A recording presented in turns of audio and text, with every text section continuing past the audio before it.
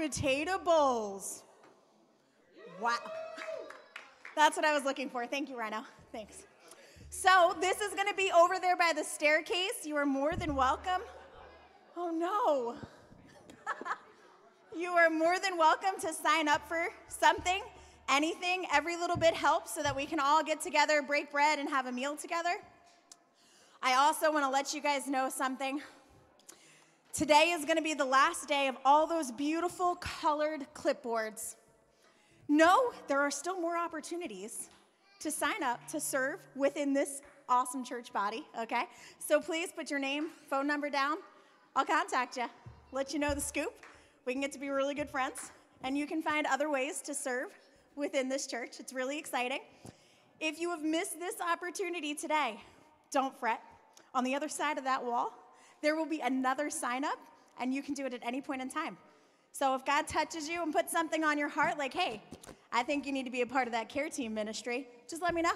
I'll help you out, tell you where to go, give you the resources that you need. So last week, today, sign up. And just for those of you who would like to help participate, every little bit helps so that we can all eat and have full bellies before we start to worship the Lord, okay? Thanks.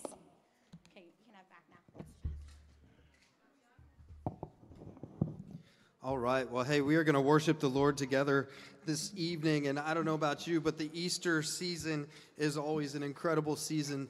I love Easter. I love what it stands for, what it means, the fact that Jesus came to die on the cross for us, but he didn't just stay in the grave. He rose again so that we can face eternity with him, which is absolutely amazing if you think about it. We are the only ones who serve a risen God. Right?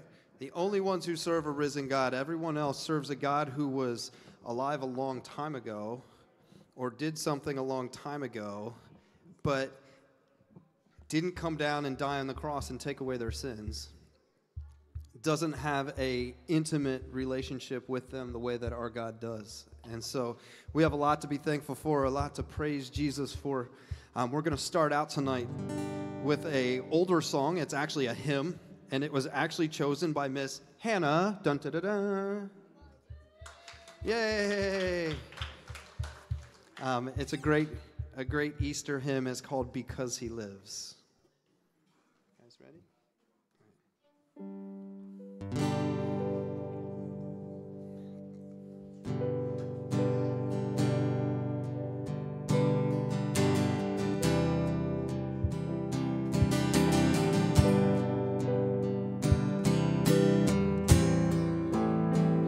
God sent his son, they called him Jesus. He came to love, heal and forgive.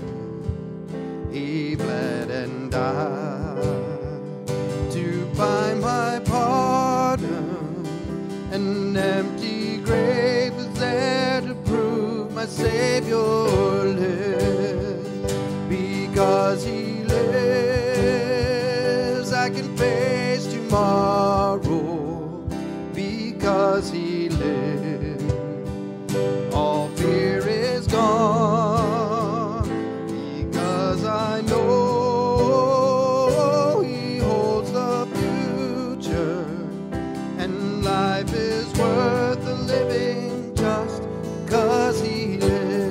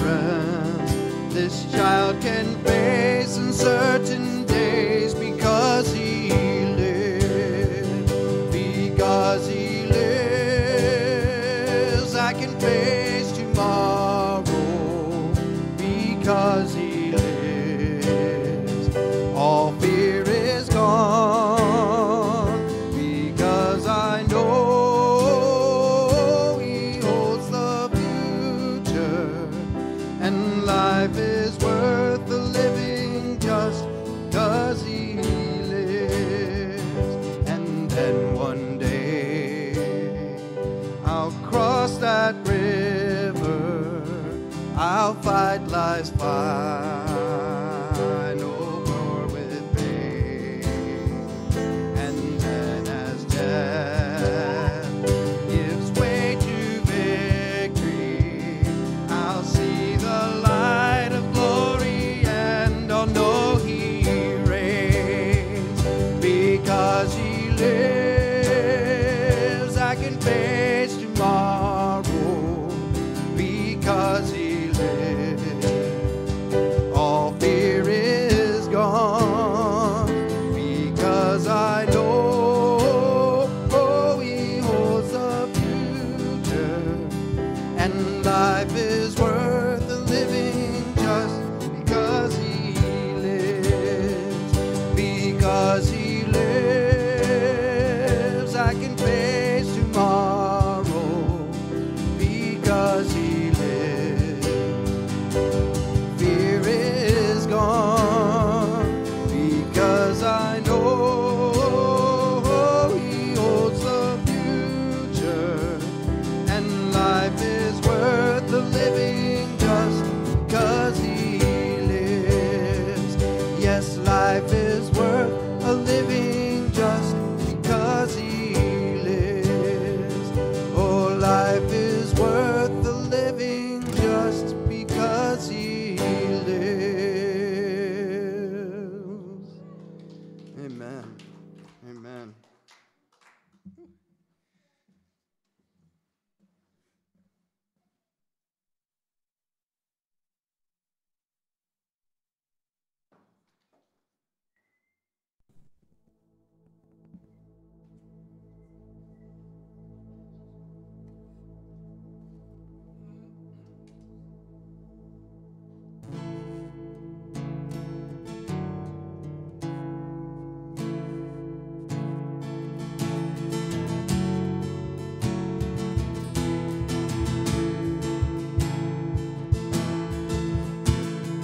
Alone in my sorrow and dead in my sin, lost without hope with no place to begin.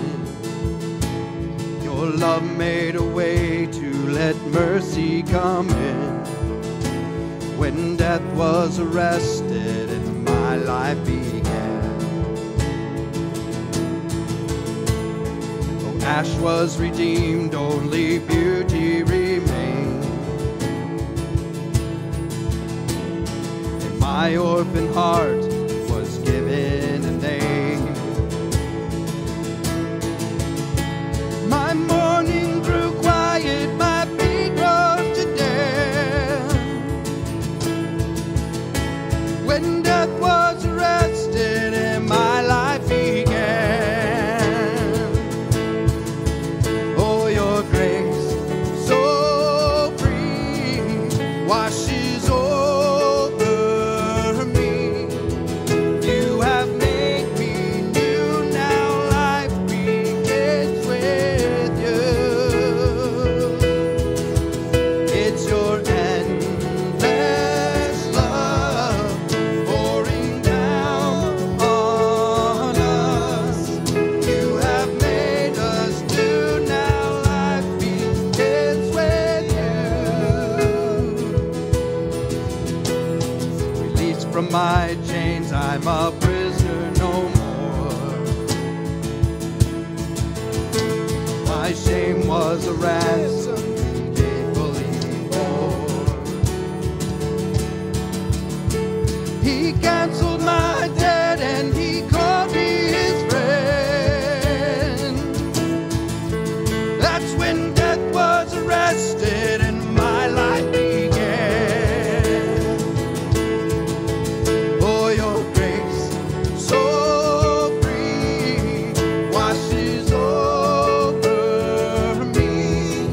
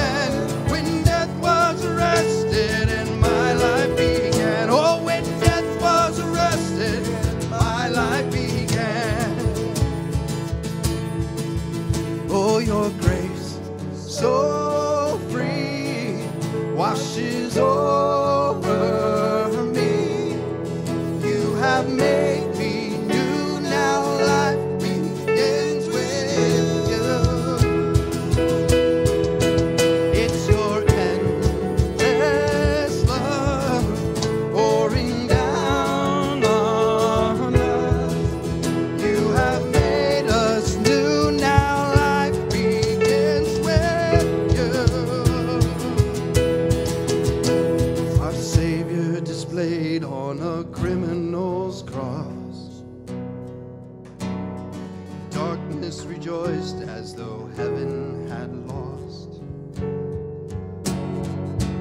But then Jesus arose with our freedom in hand. That's when death was arrested and my life began. Oh, your grace so free washes over me. You have made me new. Now life begins with you.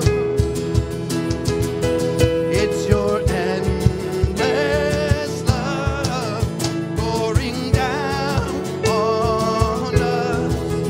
You have made me new. Now life begins with you. Oh, we're free, free, forever we're free. Come join the song of all the redeemed. Yes, we're free, free, forever, amen. When death was arrested and my life began. Yes, we're free, free, forever we're free. Come join the song of all the redeemed. Yes, we're free, free, forever, amen. When death was arrested and my life began. That's when death was arrested, my life began. Oh, when death was arrested, my life began.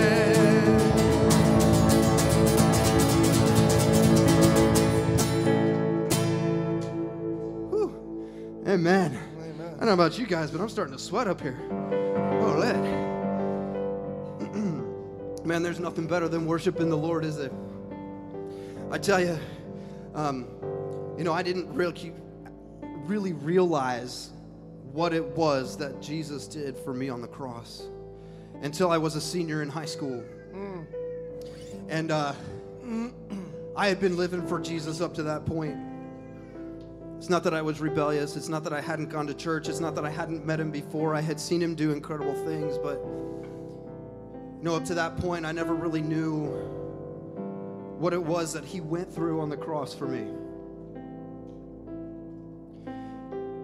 And it was a spring day just before Easter. In fact, it was the Monday before Good Friday. And I was driving home from school, and you got to recognize at my school, I lived out in Illinois.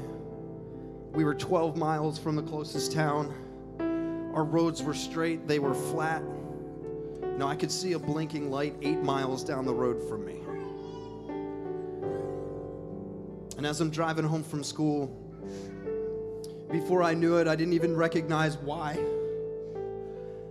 But I slammed my foot down on the brake and my car slid to a stop, and I jumped out of the car, and as soon as I did, I was wondering, why am I here? Why did I stop? And I looked over in the cornfield, and I saw a motorcycle on its side, still running. And as I started running over to that motorcycle, I saw the man who was driving it lying face down in the ditch. I gave that man CPR, and he died right there in my arms.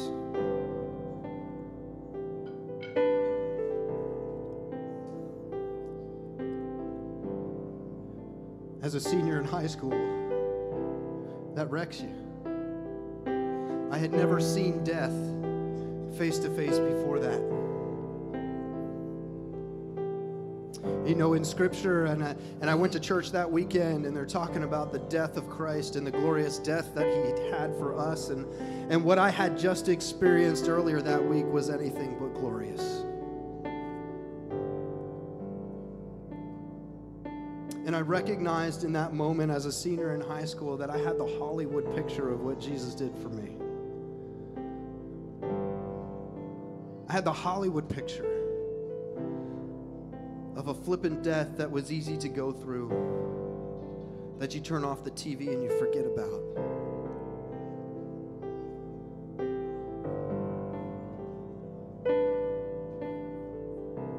But I can tell you that the death that Jesus went through on our behalf, and it was brutal.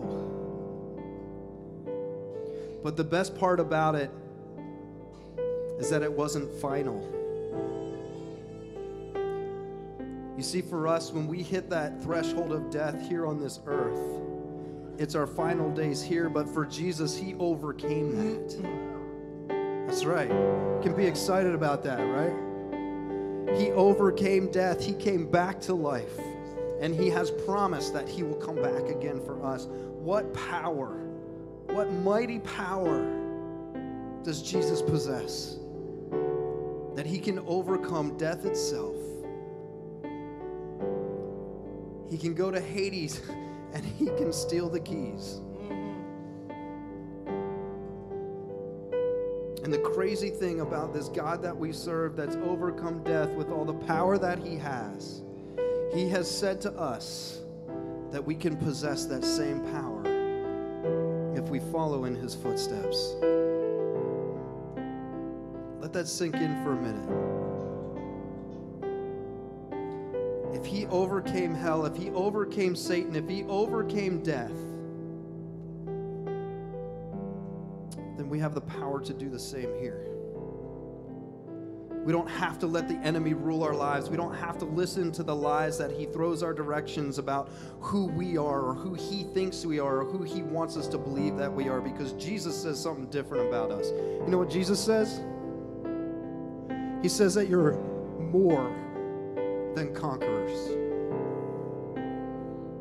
Jesus says things like, and this is crazy, because I read in scripture and I see the things that Jesus did. I saw the fact that he spit in the dirt and healed a guy's eyes. The blind man saw again. The lame man walked again. The dead raised to life more than once. He cast out demons of every kind. Scripture even says that not all of the works of Jesus are recorded in this book. Right? So Jesus did an incredible amount of things, but there's a line in there where Jesus is talking to his followers and he says, "You will do even greater things than I." What? That's crazy. Jesus has left us with all of the power that he possessed from the Father. If we could only grasp that, if I could only grasp that,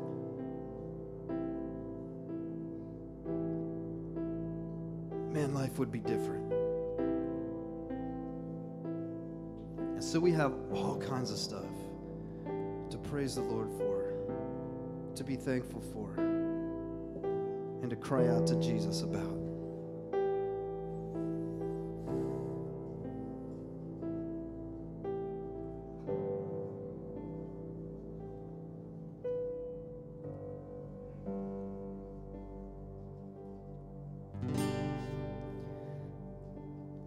'Cause I know you're alive, came to fix my broken life,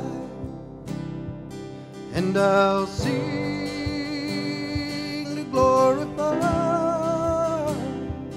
holy name, Jesus Christ.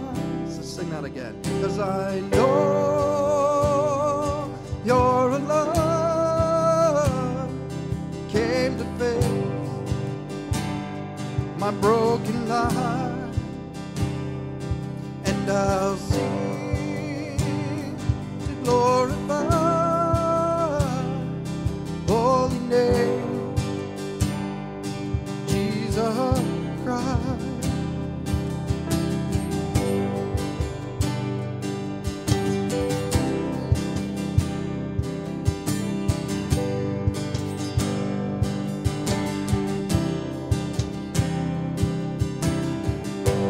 But my life with the blood that you shed on the cross when you died for the sins of man, and you let out a cry, crucified, now alive, Lord, it reigns.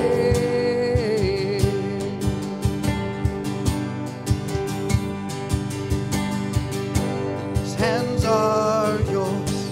Teach them to serve as you please. And I'll reach out, desperate to see all the greatness of God. May my soul rest assured, Lord, in you.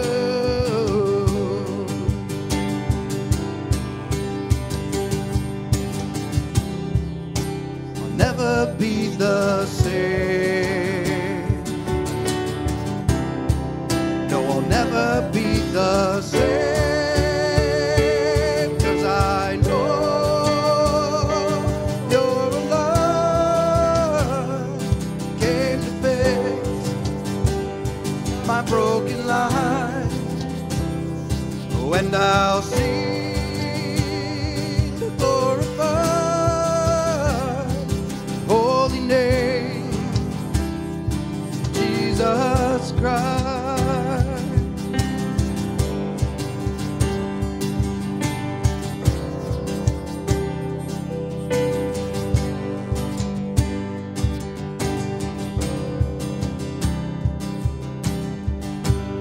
Changed it all, broke down the walls when I spoke and confessed. In you I am blessed, now I walk in the light, in victorious sight, Lord of you. Sing that again. You changed it all. You changed it all, broke down the walls when I spoke and confessed. In you I am blessed, now I walk in the light, in victorious sight, Lord of you.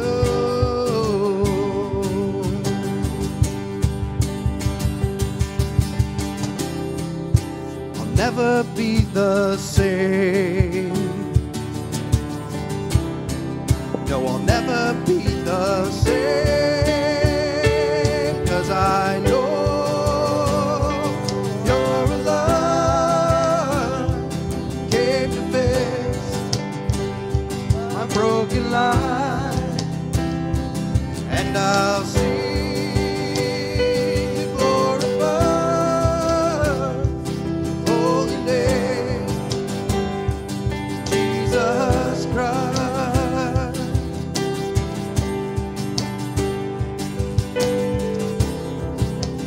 Next part of this song, we're going to just cry out to God together that He would send His fire down on us. You know, every time a move of the Spirit happens in Scripture, it comes in the form of fire. And so what we're asking for is that Jesus would send His Spirit down on us in such a way that it causes us to move, that it causes us to do great things in His name, that it causes us to be consumed by Him. So if you want that, cry out to God tonight. So fire fall down, fire fall down on us, we pray.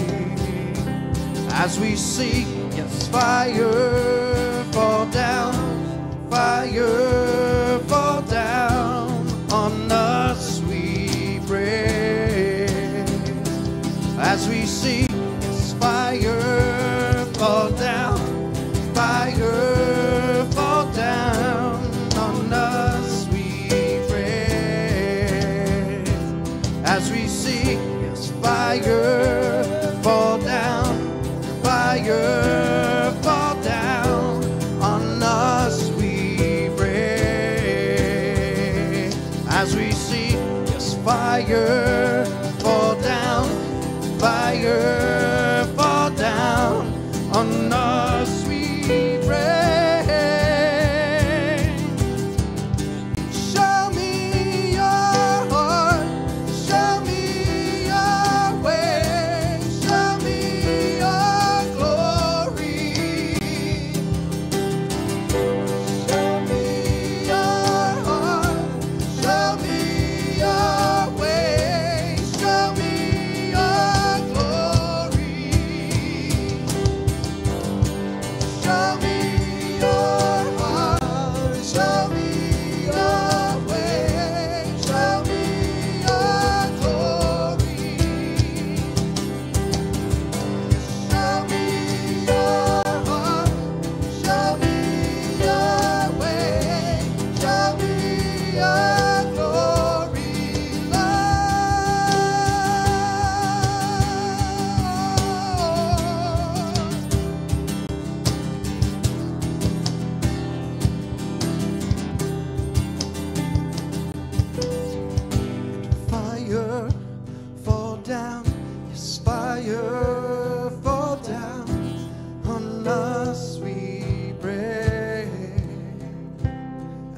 seek, yes, fire fall down, fire fall down, on us we pray.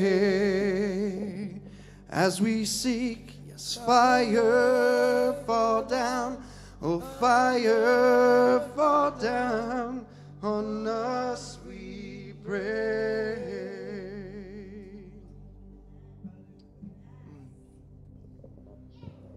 In Psalms chapter 63, verses 2 to 4, it says, "So I am here in the place of worship, eyes open, drinking in your strength and your glory.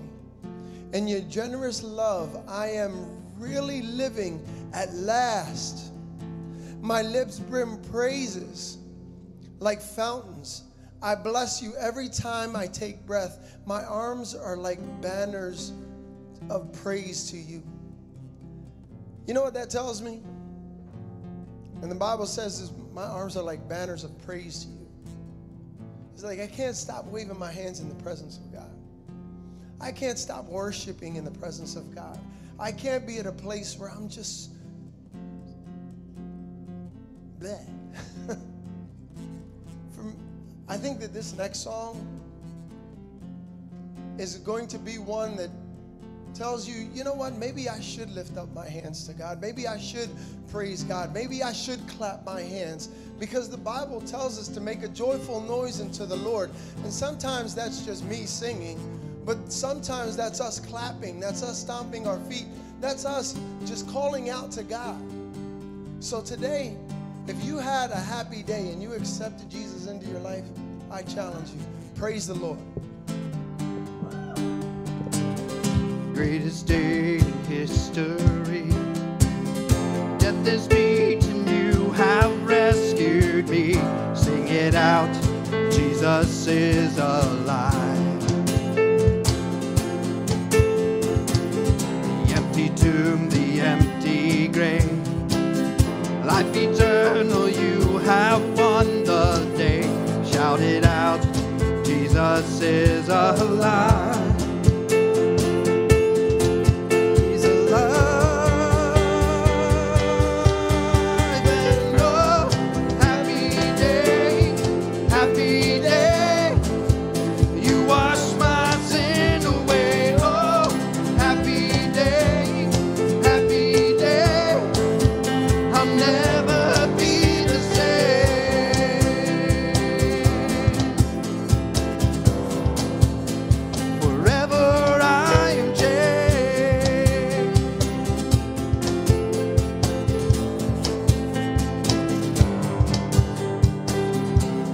Stand in that place, free at last, meeting face to face. I am yours, Jesus, you are mine.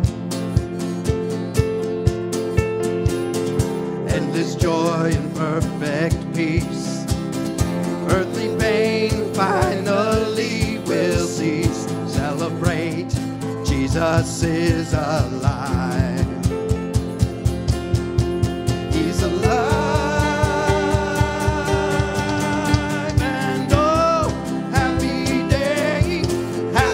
day, you wash my sin away. Oh, happy day,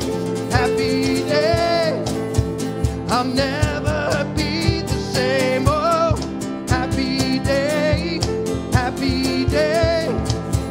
you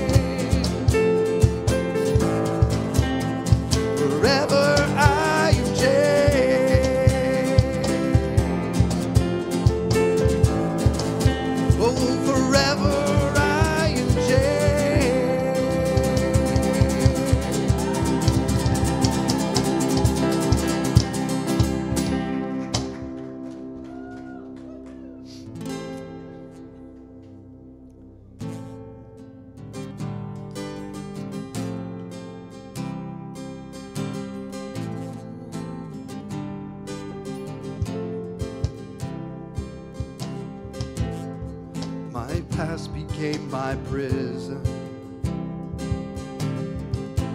Love was waiting with the key. My story was my failure. Now my story is redeemed. Oh, my freedom's written in your nail-scarred hands. Where there was sin and shame, the cross now stands. The grave no longer tells me who I am. My freedom's written in your nail-scarred hands. Whoa, whoa.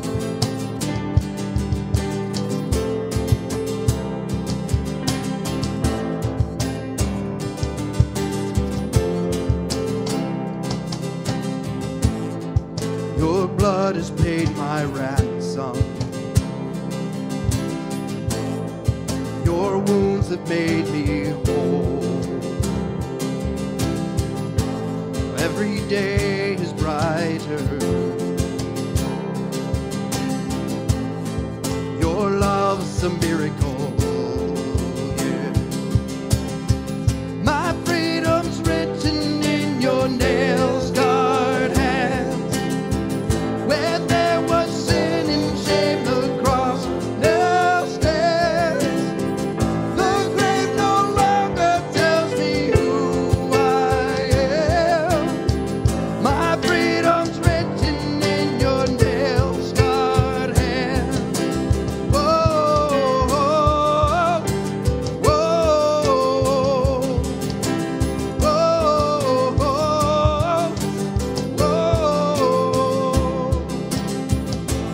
I'm alive, yes I am free indeed. I'm alive, you're resurrecting me. I'm alive, oh death, where is your sting? I'm alive, oh I'm alive, I'm claiming victory. I'm alive, yes I am free indeed. I'm alive, you resurrected me.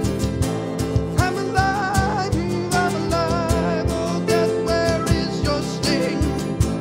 I'm alive, I'm claiming victory. My freedom's written in your nail-scarred hand. Where there was sin and shame, my cross now stands. The grave no longer tells me who I am. My freedom's written in your nail-scarred hand. Whoa, whoa, whoa, whoa, whoa, whoa.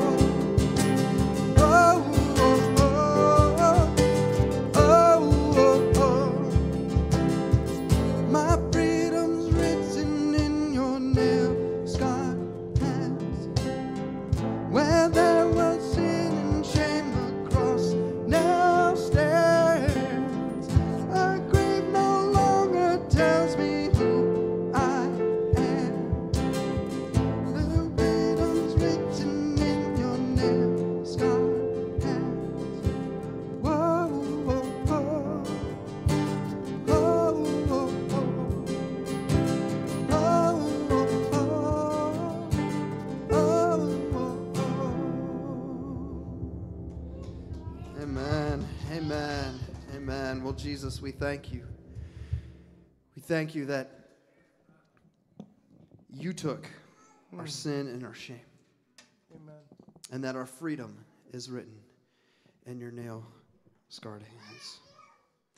You know, before we send the children to Children's Church, we're going to do something special here together.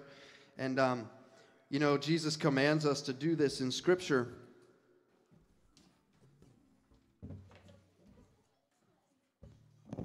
There was a time when he was with his disciples, and they were preparing for what was called the Passover feast.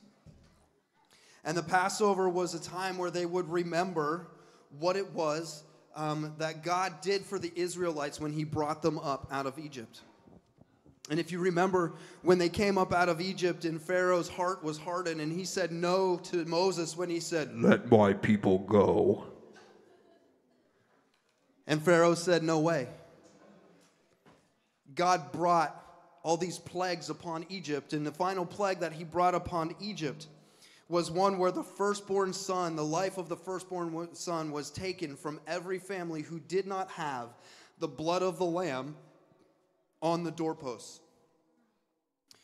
God had told the Israelites, put the blood of the lamb on the doorpost, and when the angel of death comes through, he will pass over you, right?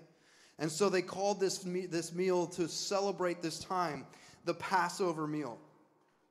And I want to read a passage to you out of John chapter 13. And this is where Jesus is in the upper room. He's with the disciples. And it says, it was just before the Passover festival, and Jesus knew that the hour had come for him to leave this world and to go to the Father. Having loved his own who were in the world, he loved them to the end. The evening meal was in progress, and the devil had already prompted Judas, the son of Simon Iscariot, to betray Jesus.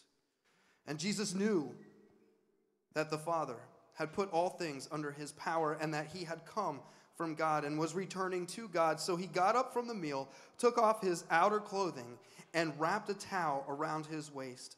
After that, he poured water into a basin and began to wash his disciples' feet, drying them with the towel that was wrapped around him. And if you continue reading on in John, you see that as Jesus gets to Peter, right? As Jesus gets to Peter, Peter says, "No, don't wash my feet." Because what you have to understand is that in that time and in that culture, Jesus was considered to be the rabbi. And the rabbi was called the teacher. And the teacher was one who would have servants who served him. And they would wash his feet as he came in the doors. You know, they didn't have the luxury that we have today. They didn't have closed-toed shoes. They had sandals. They didn't have other luxuries called sidewalks or pavement. They had dirt streets. And they didn't have these luxuries that we call automobiles. They had horses or camels or donkeys. And I have a few horses of my own. And what happens, and we live in Lancaster County, we see it all the time. What happens when a horse goes down the road? They leave evidence that they've been there, right? And I'm sure that their feet were nasty. They were stinky. They were gross because of the things that they had been walking on. And most people in that day and age had servants who would wash the feet of the people who would come into their house. Jesus wasn't supposed to do that. Jesus was supposed to have his feet washed by everyone else. And so when he gets to Peter, he was the crazy one of the bunch. Every bunch has one, right? He was the crazy one of the bunch. And Jesus reaches out to wash his feet, and Peter says, "No, don't touch my feet." And Jesus says, "If you don't let me wash your feet, then you have nothing to do with me, Peter." And Peter's like, "In that case, give me a bath, bro." And Jesus was like, "Yo, if you've had a bath, you're already clean. You don't need me." And Jesus was trying to set an example. And while he was there, he then went on after he washed their feet. He was with them, and Judas had left. And it says, while they were eating, Jesus took the bread. And when he had given thanks, he broke it and gave it to his disciples, saying, "Take, eat, for this is my body." Then he took the cup, and when he had given thanks, he gave it to them, saying, "Drink from it, all of you, for this is my blood of the covenant, which is poured out for the forgiveness of sins. I tell you, I will not drink from the fruit of the vine from now on until that day when I drink it anew with my Father in his kingdom." And so Jesus puts this example out for us to remember what he did for us. And there's nothing special about our saltine crackers. And there's nothing special about our grape juice that we have up here, except for the fact that is a command that God has given us to do, to remember him and remember what he has done for us. And so I'm just going to ask some of my leaders to come forward and help out. And we have 2 stations up here, one on either side. And I'm just going to ask you to come on forward when you're ready and grab the cup, grab the cracker, take it back to your seat, and just do a little business with God. Thank him for what he's done for you. You know, Scripture also says that if you have something between you and your brother, you should leave it at the altar and go and make it right. And so take some time and say, Jesus, search me. Is there anything within me that would keep me from doing this? And if there is, then make it right. If there's not, we invite you to partake with us here this evening. This is open to anyone who has accepted Jesus as their Savior. We remember this together. We celebrate what God has done. So we're going to play a little bit of music here, and as the music is playing, I just encourage you to come on up and to partake or to grab the cup and grab the bread, and we'll take it together after everyone has gotten some. So feel free to come on up at any point.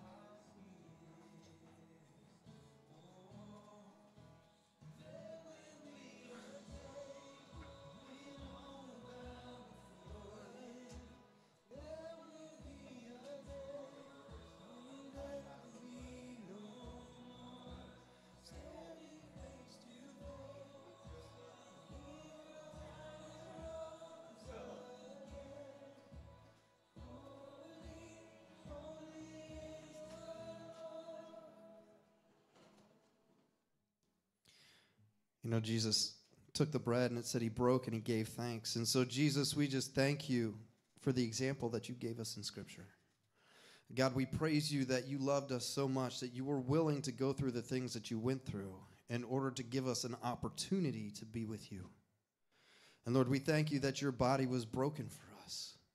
We thank you that we didn't have to go through that because we couldn't redeem ourselves. Only you could. And so we thank you for all that you've done. We thank you for your body broken for us. Amen.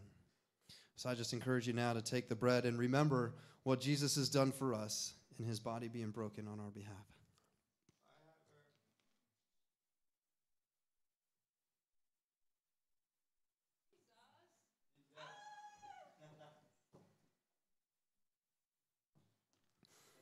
It says, then he took the cup and he gave thanks.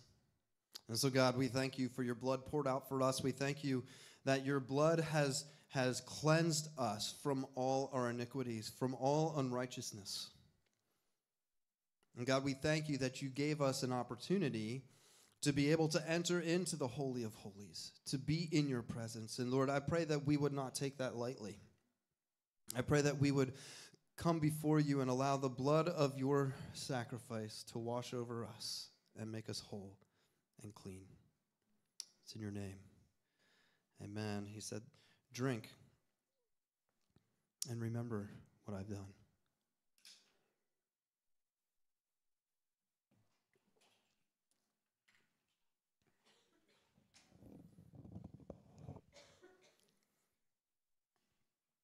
So we get to do this every so often at the living room just to remember what Jesus has done for us. And I don't know about you, but for me, it's a special time to remember what God has done and to take communion together as brothers and sisters and to be able to experience that with one another and not just on our own. And so, yeah, thank you for being a part of that with us tonight. I'm going to go ahead and dismiss the children. You guys are welcome to head on off to Children's Church.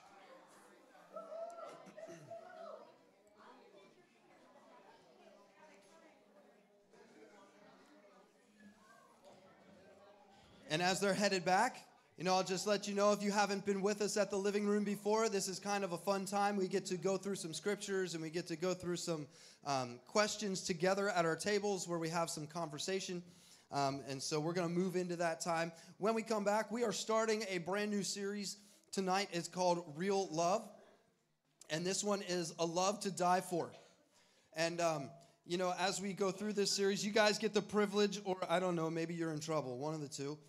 Tonight, Seppi and I are both going to be preaching when we come back up here. We're going to tag team it together. And so, you can use this time to prepare yourself for that.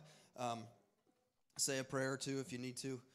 But no, God really wants to meet us here in this place. I'm excited about this series. We're actually going to hear from Micah next week. Micah's going to be preaching to us next week. It's going to be some cool stuff. So you can pray for him. Pray for him this week as if you think about it as he prepares to bring the word to us next week. But we also believe that God speaks through each and every one of us, not just through the people that are up here on stage. And so that's why we have this time together to go through Scripture together and to hear from each and every one of you. And so as we go through these questions and these scriptures, we're going to move through them somewhat quickly tonight. But as we go through them, I just encourage you to speak out whatever God has put on your heart, because he's put it on your heart for a reason. So, all right, I'm going to sit down, and Seppi and I will be back up in a little bit.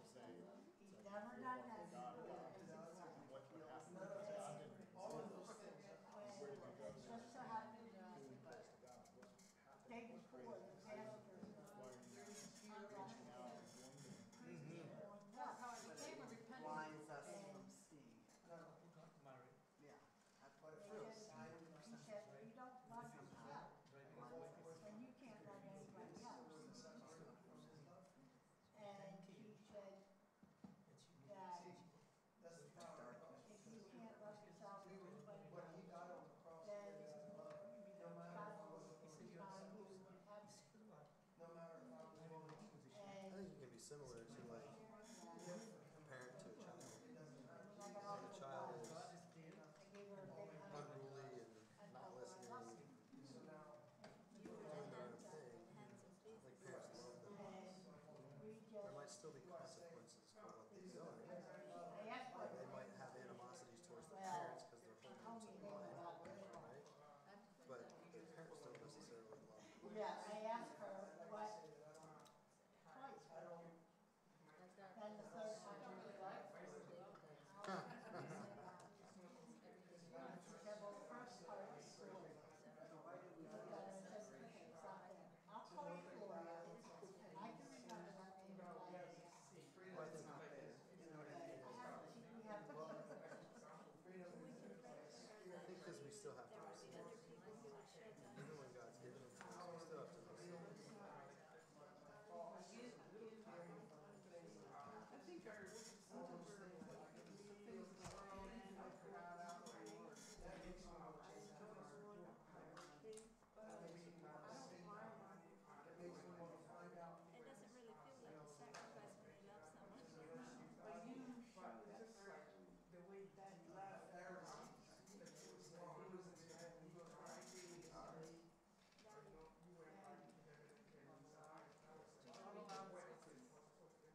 just trying to.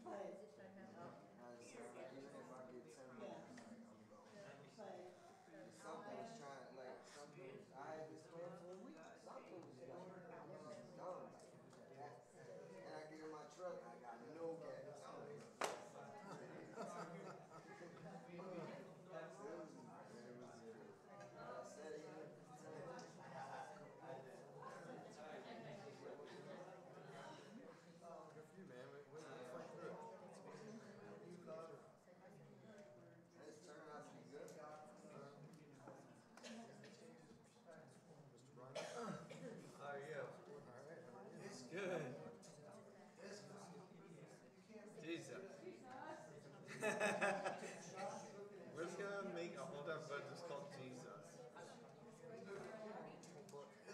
Like hold our book. Yeah, okay. We're just gonna write a whole other children's book just called Jesus. Everything about Jesus. It would be a really top-star book, I guarantee you. I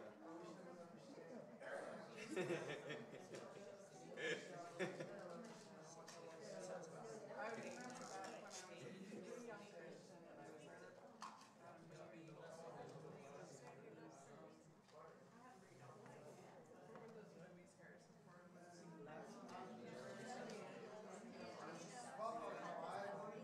you know how those are just like tension of like such high action. I was just like fighting for his life the whole movie, you know.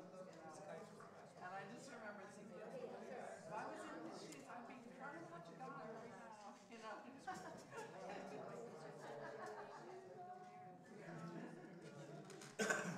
I remember thinking, that's a deep thought for me. Like, I could just call on him anytime.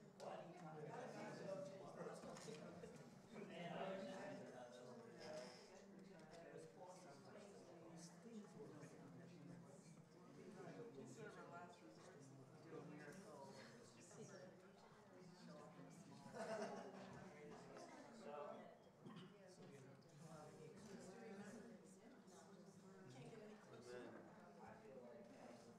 So we have to acknowledge that, like, right, in every moment.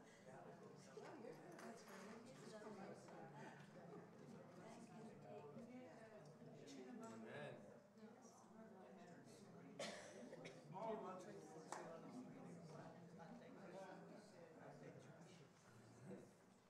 What's the fuck you move right over?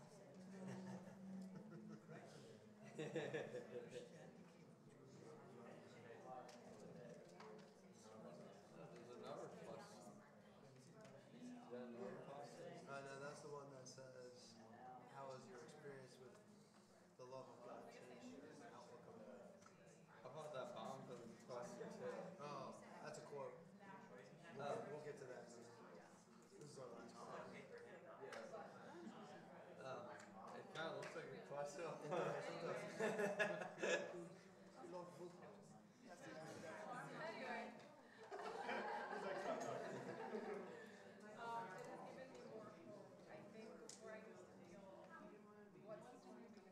What's in it? You like it?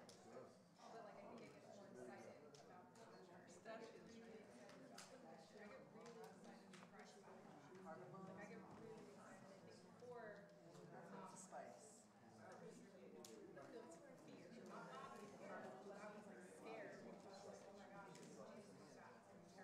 Just lick your finger licking good. Is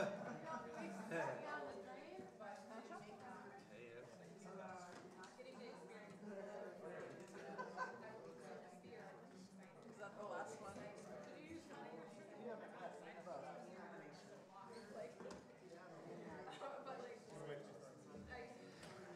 You make it? You make it? Oh,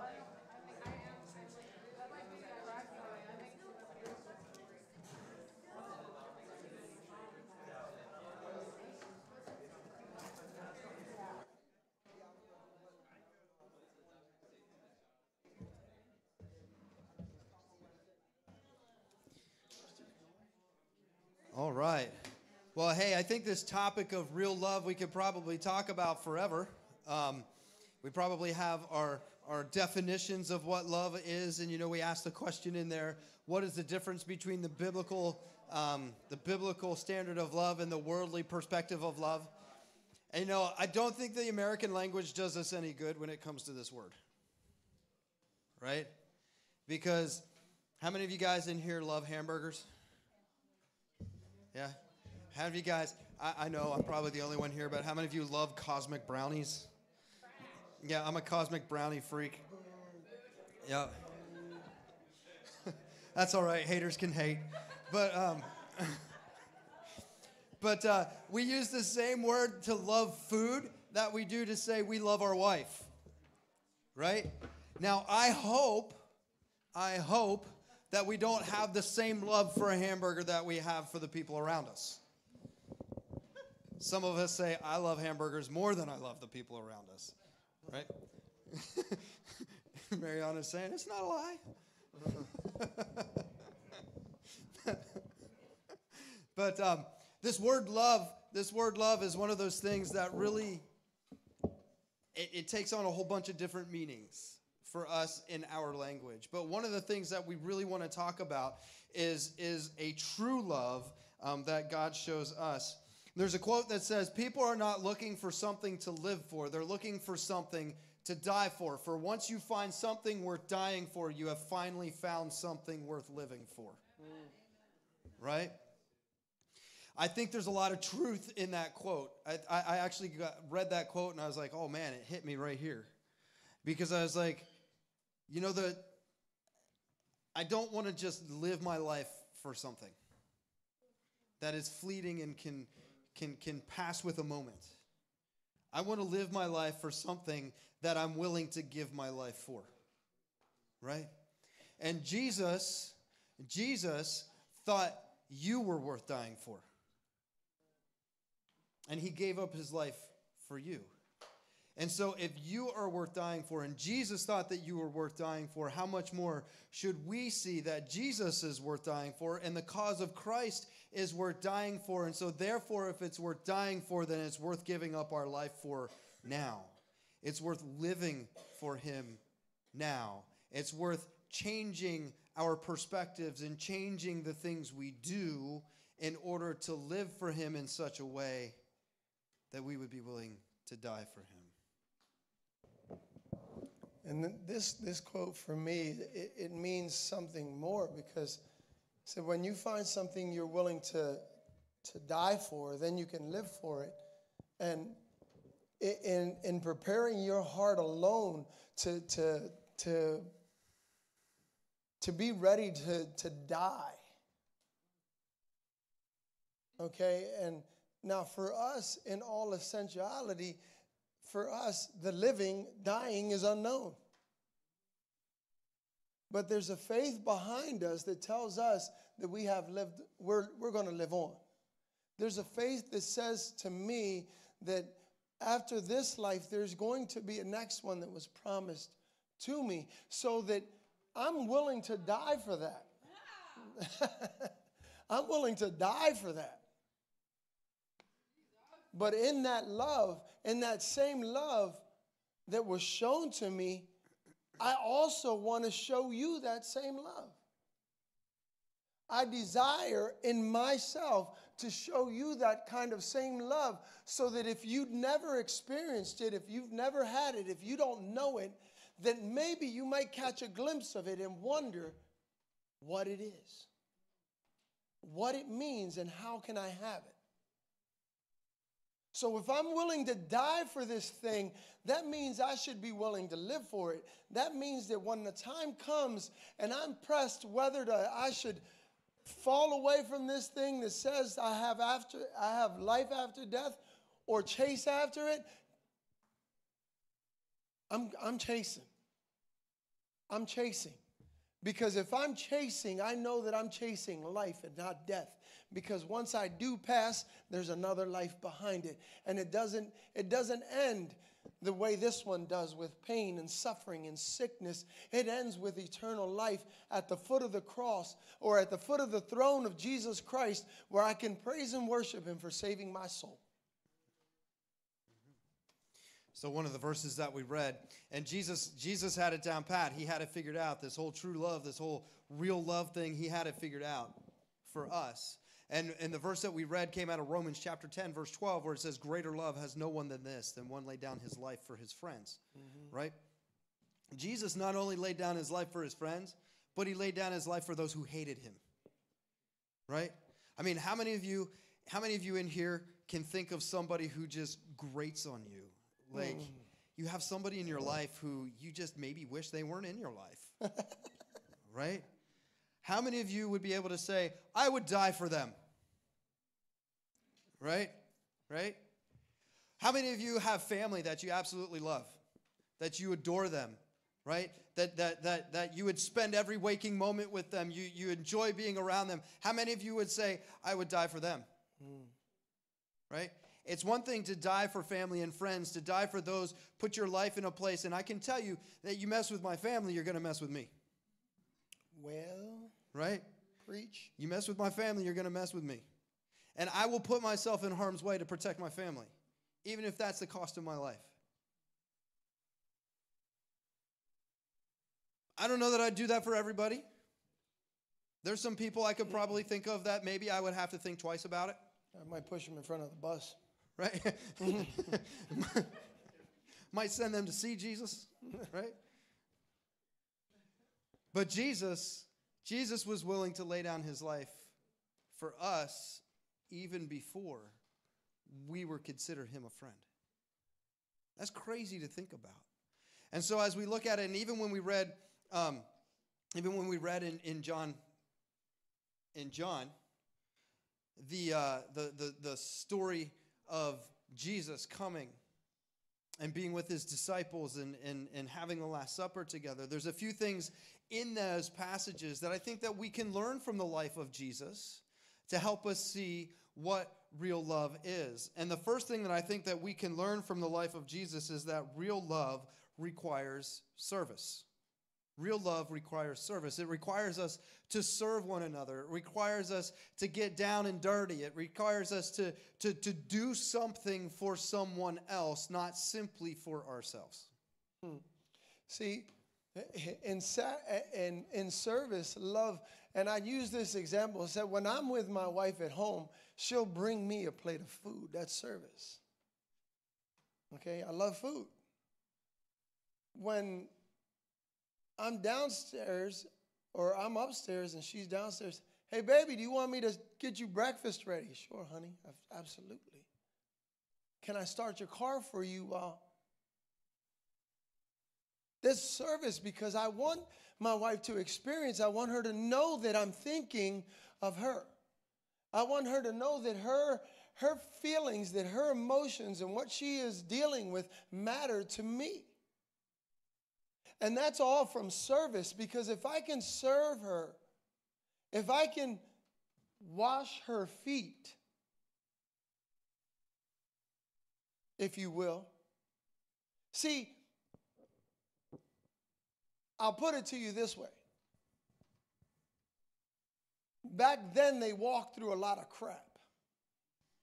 Literally. Literally.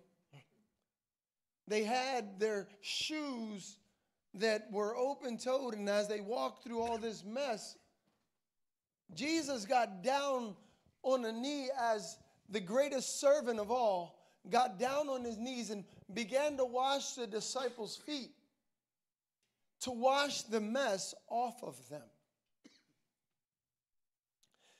And as an act of service, we have to learn to do the same thing. And sometimes we struggle doing that, and we're talking about real love here. Now, when we struggle with doing that to our brother and sister, we struggle with serving them, we forget that there was a Judas in the midst of the 12. Jesus washed Judas's feet as well. He got down and washed his feet right before he betrayed him. But what did Jesus do? He didn't clown him at that point in time. He didn't even tell him, put him out on Front Street when he went to kiss him. And don't kiss me, you traitor. You're fake. You're a faker. Don't come and try and kiss me and tell me that you love me. No, he kissed him and whispered in his ear, go ahead and do what you're going to do. I know where you're headed. Right after he washed his feet. Right after the King of Kings and Lord of Lords got down on one knee and washed his feet, he betrayed him and walked away. That's service. And you and I, as Christians, as believers in the Most High God and believers of Jesus Christ, we have to serve in that same capacity.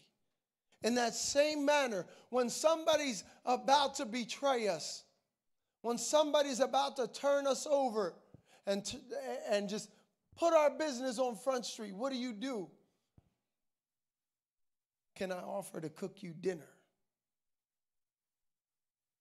How can I help you? Do you need me to help you fix your car? Can I drive you somewhere? I know you were talking about me yesterday, but I'm going to show you how much I love you today. That's a sacrificial love. That's a service that shows love. I think that our culture will try to tell us that once we attain a certain level of success or a certain level of prominence, that we no longer have to do certain things, right? So if we're the boss in the company, then we aren't the ones scrubbing toilets, right? You know, we're past that. We no longer have to do that. When we get to when we have quote unquote seniority, right? When we have seniority, that means we don't have to do certain things anymore. Let the new guy handle that one. It's called initiation. Right? But man, that's not what Jesus showed us. That's not what Jesus was saying. And I have this thing, and I try to model this to my kids, and I try to model this here at church, is that I hope, and I try really hard to live by the fact that I will never ask anyone to do anything that I'm not willing to do myself. Doesn't mean I have to always do it, but if I'm not willing to do it, I'm not going to ask you to do it.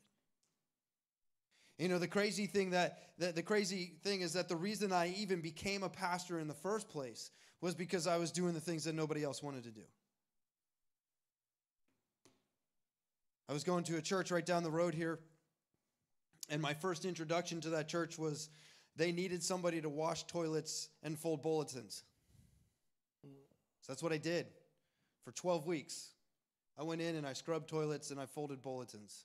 They had just hired a youth pastor. They didn't need a youth pastor. In fact, the first day I was at their church, they hired a brand new youth pastor. And so I walked into there and I was like, I have the schooling for it. I have the calling for it. But I need to prove myself first. And I need to be willing to do things that nobody else is doing right now, but the church needs in the moment. And if that's scrubbing toilets and folding bulletins, then by all means, that's what I'm going to do. And so that's what I did. And what happened? When I was in there scrubbing toilets and folding bulletins, I came in, and because of where I was at with work, and I had fallen off a roof, and I couldn't do a whole lot of stuff, but I could scrub toilets and I could fold bulletins. So I was going in during the day, and I was spending a lot of the day there, and the pastor would come out and he would ask me questions, and then he would ask me, why are you here? And I would tell him why I was there. And then he got to know me a little bit more, and he asked me what my heart was and what were my dreams in life. And I told him all about what I wanted to do and where I felt like God was calling me. So when a vacancy came up and the youth pastor that had been there left, who do you think the first one they called on was? Me. Why? Because I showed that I was willing to serve and do what was needed, not just what I wanted. And I think that what Jesus is saying, and he says in Scripture numerous times, you know, if you want to be the greatest, then you must be the servant of all. That's my paraphrase, right? Then you must be the servant of all. We need to prove that we're willing to do the things that nobody else is willing to do, to serve those around us, even if it's not where we want to end up. I think that another example of what Jesus shows us that we can follow for him is that real love requires sacrifice. Real love requires sacrifice. See, sacrifice is something that you have to give up of yourself. And Colleen over in our group made a great point. She said, you know, I came to Jesus and there's things that I just wanted to give up. There's things that I wanted to let go of because I knew they weren't things that were benefiting me. They didn't help me get any closer to God, so I wanted to get them up. And she was like, well, is that sacrifice? Yes? No? So I say sacrifice is something that costs us because the word sacrifice means giving of. And back in the day when you brought a sacrifice to to the temple, what you did was you raised something to a certain standard and then gave it to the church. Or if you did not have that ability to raise the animal that was needed for sacrifice, then you had to go and buy one with the money that you worked for from your own pocket so that you could buy that sacrifice and then put it forward. And in order for you to have a sacrifice, you had to put work in. So I can't give anything up that doesn't require work. If it requires work, then it's a sacrifice. No, that's why the Bible tells us to give tithe. That's why it tells us to give offering. That's why it tells us that we should serve one another. And it's not easy. It's hard. Sometimes it's sacrifice because I want to go to bed, but I got to stay up with people. Sometimes I want to go to bed and I got to be up on the phone talking to people. Sometimes I want to go play golf and I got to help somebody fix their car. You know, so it's sacrifice of the things that I want and I desire to give to someone else. It's sacrificial. Love is sacrificial. You give of yourself. Have you ever heard the saying? My grandfather used to say this one to me. A penny found is a penny spent, but a penny earned is a penny saved. Have you ever heard that one before? A penny found is a penny spent, but a penny earned is a penny saved. And what I think is meant by that is that if you don't sacrifice anything to get it, then it goes out of your hands really quick. Mm-hmm. But if you had to work for it, if you had to sacrifice something in order to attain it, then you're careful with what you do with it, right? And I think love is the same way. Have you heard the saying, if you can fall into love, you can fall out of love? Yeah?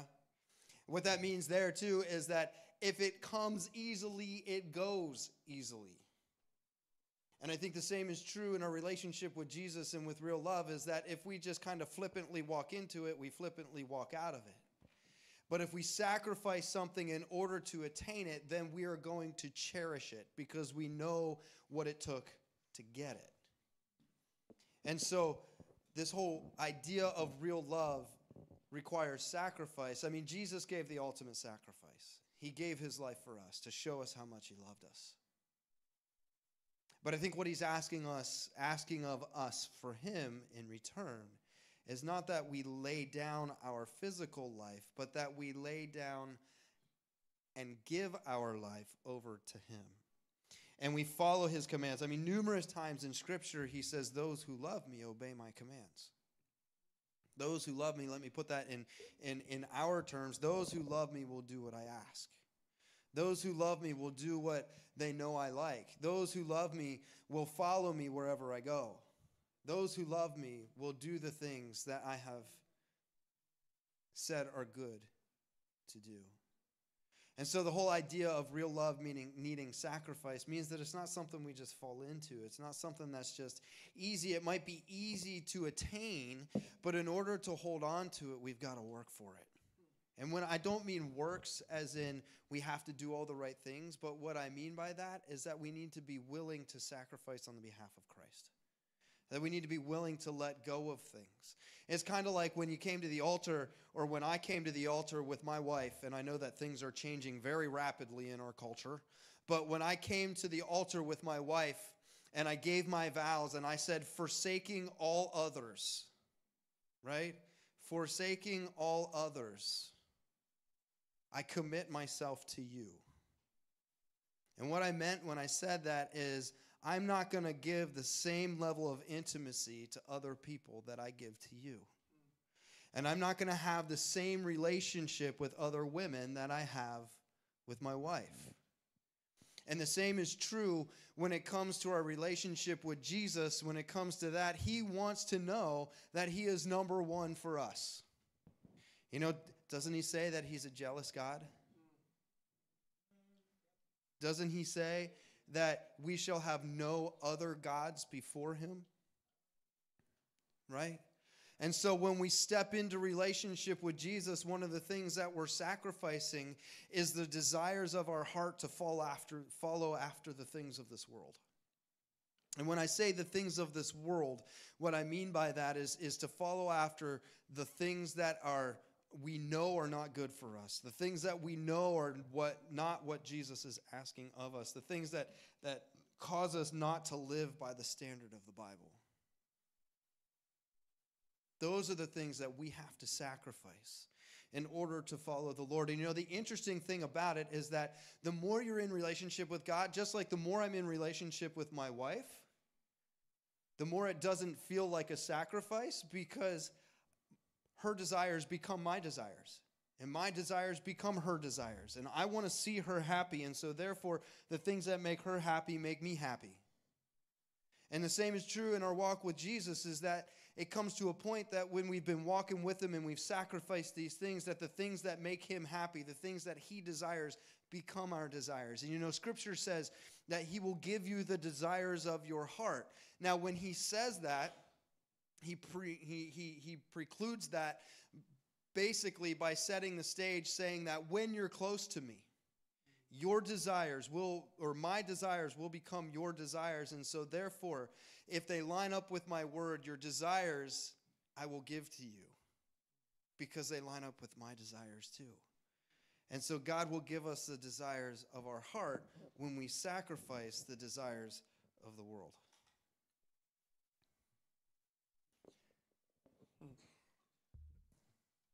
Wow. When you sacrifice yourself, and you give sacrifice, and real love requires a commitment. It does. It does. Real love requires for us to be committed to the one that we love. Real love requires me to love you when you don't even love yourself. Real love is going to require me to care for you when I can't stand you. Let's be real. Let's be real. I don't have to like you to love you, but I'm going to love you till you believe it. I'm going to love you till you believe it. I may not be able to hold conversation with you, but I'm going to love you. I'm going to help you fix your car. I'm going to help you change your flat tire. You're hurting. I'm going to bring you some meals. I'm going to show you that I love you until you understand what love is. Not because I'm showing you love. It's because Christ loved me first, and I have to show you what he showed me.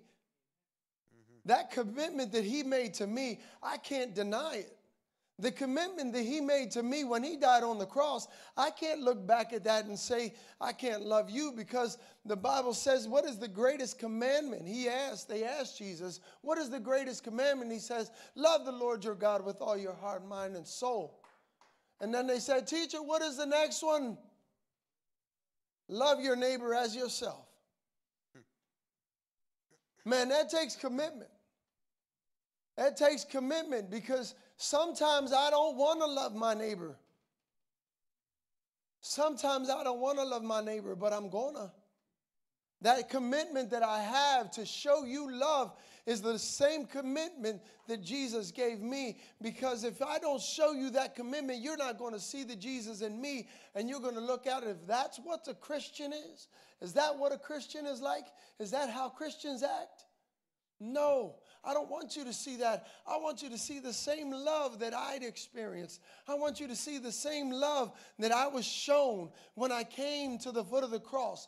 That when I was hurting, and then my addiction to relationship, and my addiction to having to be with people all the time, and then that God broke that addiction because he sent a brother to my house, and we kneeled on the floor in my living room to pray for God to break that thing off of me, and it was broken. And that's the same love that I'm willing to show you, because it's a commitment that I have that was shown to me first.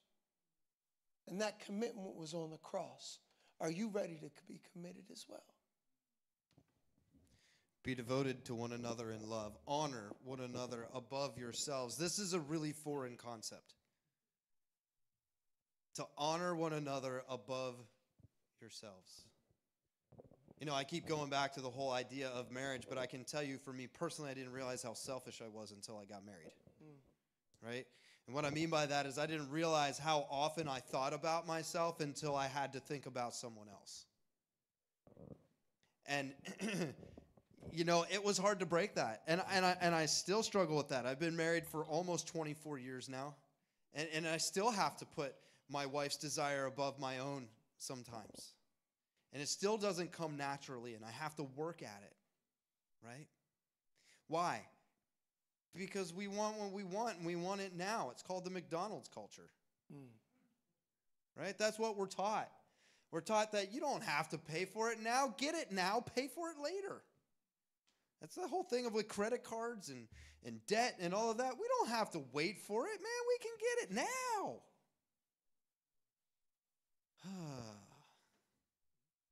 But man, what does that breed in us? That breeds a desire for us to have what we want. That breeds what I call entitlement. That says you have to give to me, and it's okay. I'm just going to say this out loud. If you know me, you already know this, but my biggest pet peeve in the world is when somebody expects something from me or expects me to do something that they're not willing to do for themselves or for anyone else. Whew, that drives me nuts, right? I can't stand that. Yet how often do I do that? Ouch. Because I want something, or I think I should have something, or I just deserve this. Have you ever told yourself, man, I deserve this. I have worked hard. I just deserve this. I was fighting with it, and this sounds really funny, but I was fighting with it, and I haven't even told my wife this one yet, so if something comes flying at me from that side of the room, it was not her. But, I've been in a season where I've just been working a lot. I come here and I do church stuff, and then I go and I work on the building over there, and then I have 2 businesses, and so in those 2 businesses, I pour all kinds of time into them. And so it's not uncommon in this season right now for me to be working until 1, 2, sometimes 3 in the morning, and then I get up again for a meeting at 6, right? And so every once in a while, there comes this time where I don't have a meeting in the morning. But I have these things in my house called children. Right? And every one of my children is at this stage in their life where they go to this thing called school. Right? And school starts at what time? We'll just say early. School starts early, and all of my kids get up early to go to school. And there are times where I go to bed at night at 3 in the morning, and I'm thinking, oh, it would be so nice to sleep in tomorrow morning. I have no meetings. And then my alarm clock goes off, and Janina begins to wake up, and I think, maybe if I just lay still enough, she'll just let me sleep. Right? But on top of that, I also know mornings at my house can sometimes be what the word we would call chaos. Right? Because lunches need to be packed, and I only have a few more than one child, 7 exactly. And so it can be chaos. And I think in my mind, I know that it would seriously be a blessing for me to just suck it up and get up and serve my wife. And even if it's just, in her terminology, moral support, it's better than me being in bed. And so sometimes I have to push through that, and it sounds like something really small, but even in our spiritual lives, we have those things sometimes where we just want to be lazy. How many of you guys have ever wanted to be lazy in your spiritual life? Oh, yeah. Or just at a place of being like, you know what? God, I worked really hard this week. Everything I did was for the church. So you could just give me a day off, right? I don't have to do my spiritual disciplines today because I can do them tomorrow. Right? Have you ever been there? But man, this whole thing of real love means that you need to have a sacrificial commitment, sometimes you have to push through those feelings. You have to push through those things. And you have to force yourself to do it.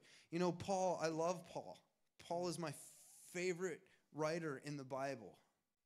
And he says really practical things sometimes. He says things, and I know that I've used this scripture before, so it's not going to be new to some of you. And my kids are like, Dad, really seriously, you're using this one again? Because I use this one for them all the time. And that's when Paul says, I beat my body to make it obedient to the things of Christ. Right? And so what that means is that we can force ourselves. We can tell our bodies what to do. We can tell ourselves what to do. We are not slaves to our desires. We are not slaves to our bodies. We are not slaves to our circumstances. We can tell ourselves what to do, and we can will ourselves to do it. Right? And sometimes that's what real love looks like.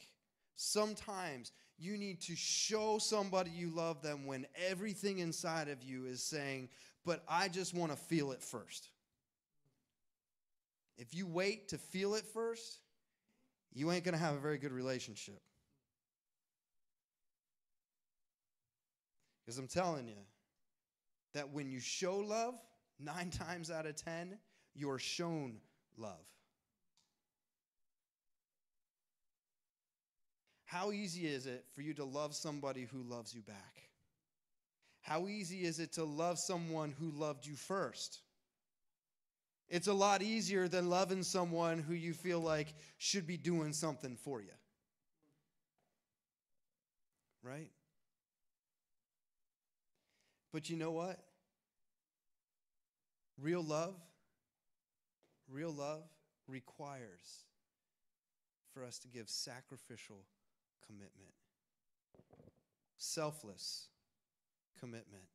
Meaning we're putting other people's desires and needs above our own. Not that we deny ourselves all the time. Not that we don't take care of ourselves. That's a whole nother sermon. But that we are willing to show someone else that they're worth it before they show it to us. I'm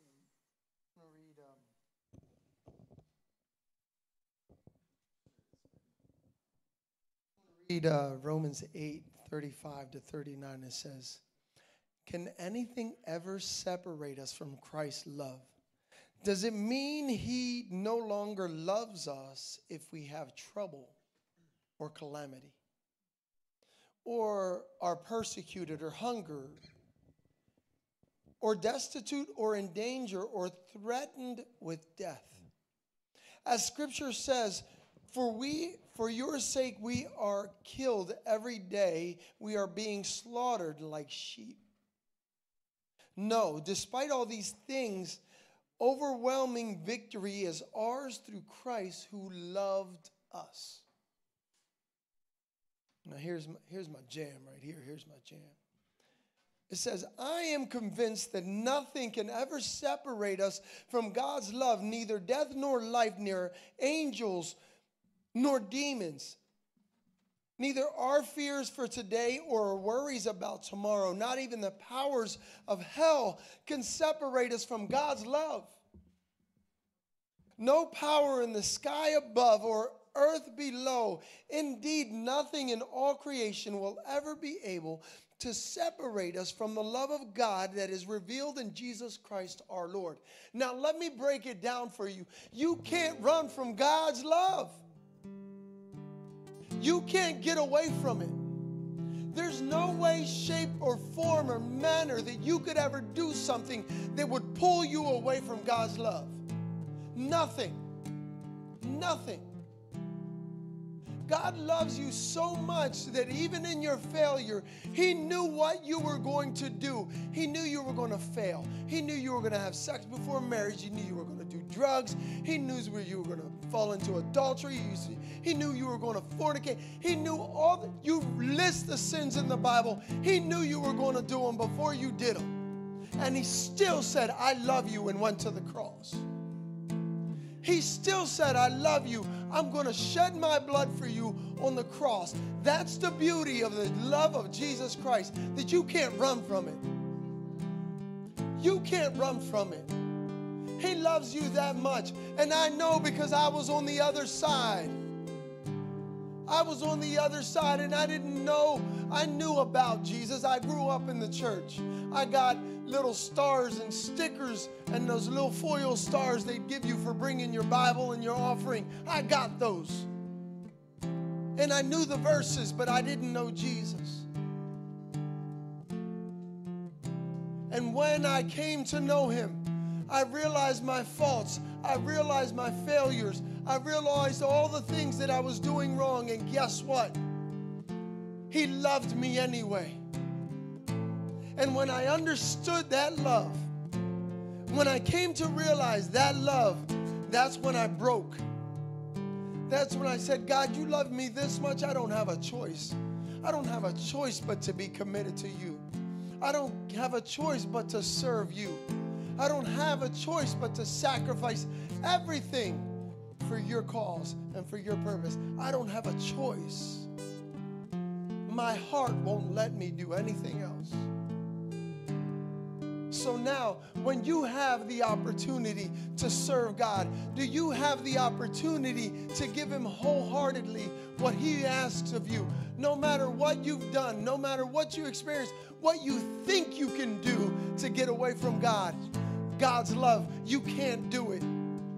You can't do it. It is impossible. Now, if you don't, hey, you're going to reap the consequences. But now that's not what we're talking about here. What we're talking about is God's love for you. And he loves you so much that he's still waiting for you. Because if you have breath, you have opportunity. If you can do this, you have opportunity.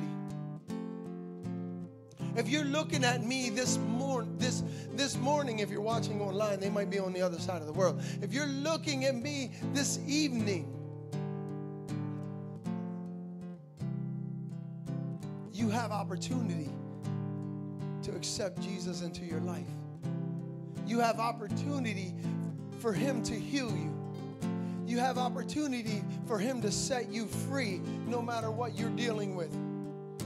You have opportunity for that shame and that guilt to be removed from you.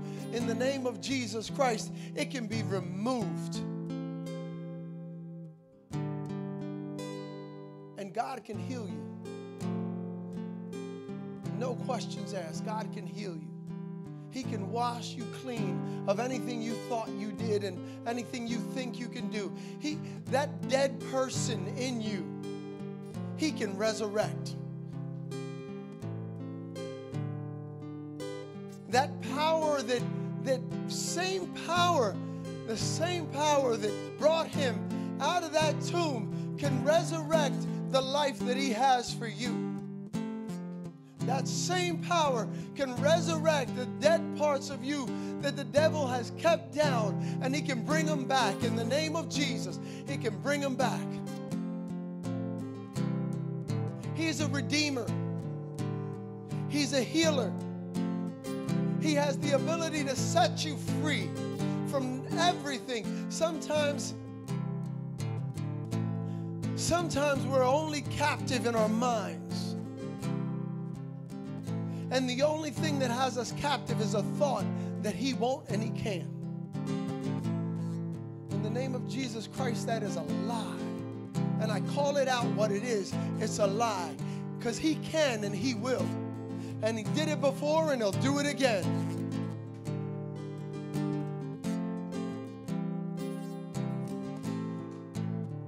If you want that opportunity, I give two options. I'll give you two options today. Two options. Come to the front and we'll pray with you. Come to the front and we will pray for you. Because salvation is so good. Now, I didn't say it's easy, but I said it's good. I didn't say it is easy, but I said it's good. My wife made banana bread the other day. I watched her sit and whip bananas and mess with dough and put everything together, and all she had made was this little pan like this. I said, I'm going to go buy it. But I tell you what, when I cut it up and I had that piece, it was so good and worth it. I tasted the goodness of the work that she put in. God did all the work on the cross. He's asking you to come and taste it. The Bible says, come and taste and see that the Lord is good. Come and taste and see that the Lord is good. That's all he wants from you. Just taste it, because you're going to want more and more and more and more. Come and taste, see that the Lord is good. Again, I tell you, I'm going to give you 2 opportunities. Come to the front and pray, and we'll pray with you. We'll pray for you. It doesn't matter. We'll pray. And if you don't want that, you don't want to come up to the front, fine, cool. Don't worry about coming to the front. Find us afterwards and we'll pray with you. We'll take you to the back and we'll pray with you. It doesn't matter. It doesn't have to be a show. But I want you to know that we are available to pray for you. We are available to pray with you. And if you're struggling with something, we can pray it off of you in the name of Jesus. It doesn't matter. And I tell you what, in the name of Jesus, spirit of fear, shut up right now, because it has no place here. You can't be scared. You can't be scared. Scared of what? You already have the victory when you come to the cross. You already have the victory when Jesus died for you. As soon as you accept it, that victory is yours in the name of Jesus.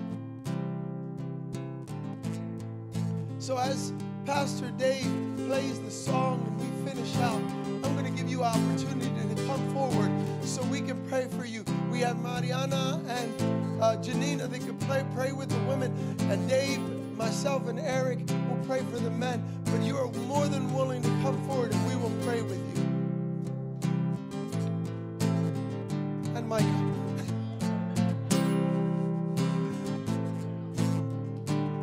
Amen. My past had been my prison. Love was waiting with the key. My story was my failure. Now my story is redeemed. My freedom's written in your nail-scarred hands. Where there was sin and shame, the cross now stands. The grave no longer tells me who I am. My freedom's written in your nail-scarred hands. Whoa.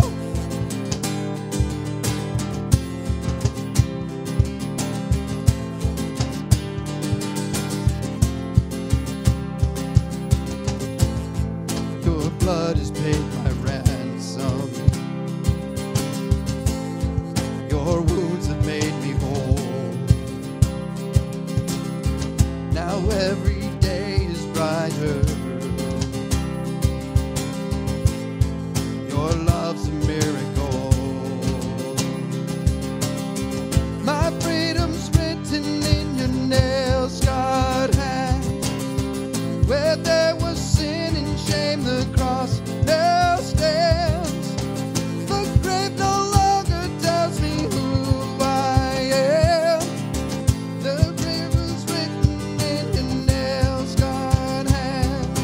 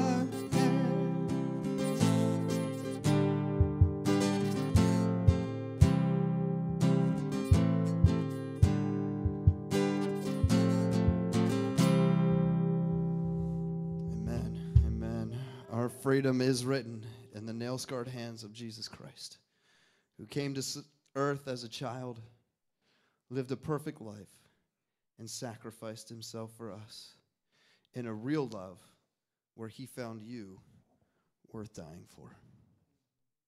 Amen. Amen. Well, y'all are dismissed. You know, I pray that God works in your life in incredible ways this week, and I would just encourage you to keep an eye out for what he's doing. Because when you keep an eye out for what he's doing, you recognize what he's up to. And when you recognize what he's up to, you can join him in it. And when you join him in it, you see miraculous things happen.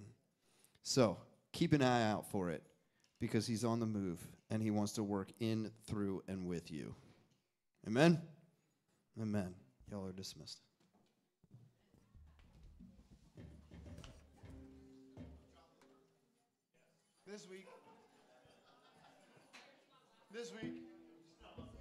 This week,